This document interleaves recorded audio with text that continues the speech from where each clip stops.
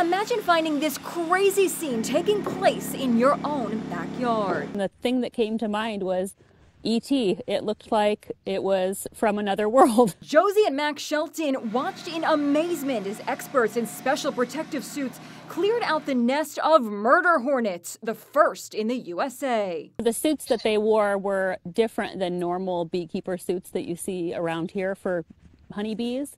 They're a lot thicker. This is one of the hornet traps. The family had seen giant hornets at their home in Blaine, Washington, but had no idea the giant nest was in a tree right next to their property.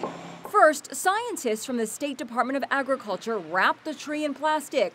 Then they vacuumed out the murder hornets, about 200 of them. Got 'em, they said.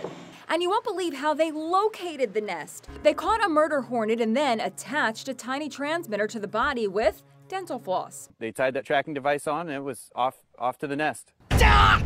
Oh, this thing stuck in my arm. TV wildlife expert Coyote Peterson allowed a murder hornet to sting him. Ah!